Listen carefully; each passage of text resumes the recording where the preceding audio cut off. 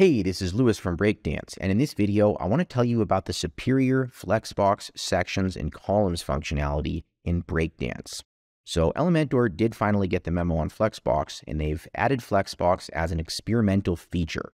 Well, in Breakdance, Flexbox is just the way layout works by default.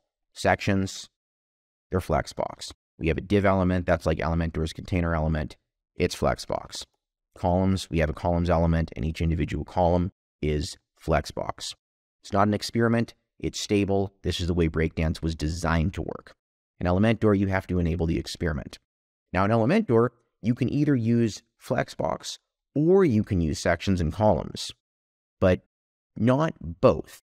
So in Breakdance, you had a section, it's Flexbox if you want, or you can stick columns in it. Here we go, let's do 2 columns. No need to use Flexbox at all. And then if you want Flexbox for something inside the columns, you can go over to layout and you can use Flexbox. Best of both worlds. You get all of the options. In Elementor, okay, let's enable Flexbox and container option and save the changes. And now let's go into pages and let's just open up a page with Elementor. And everything is a container now, right? You can create a column structure out of your containers. These are containers. They're no longer columns.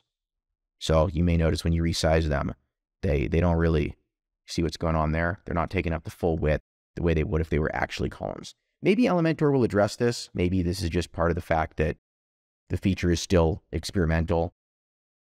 But anyway, you get the idea. In Breakdance, your columns are going to take up the entire width, but you can use Flexbox at the same time. Okay, let's take a look at one of these individual containers. And here we have our Flexbox controls, just like Breakdance. But let's say we were to disable Flexbox. So just make this inactive. Okay, now let's go ahead and refresh this page.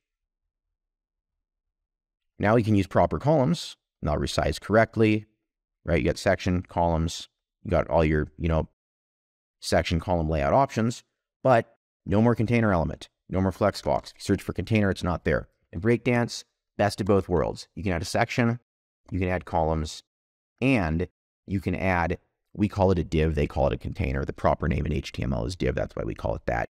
You could add a div. You can do it all in Breakdance. It's not an experimental feature. Breakdance was designed from the ground up to work this way.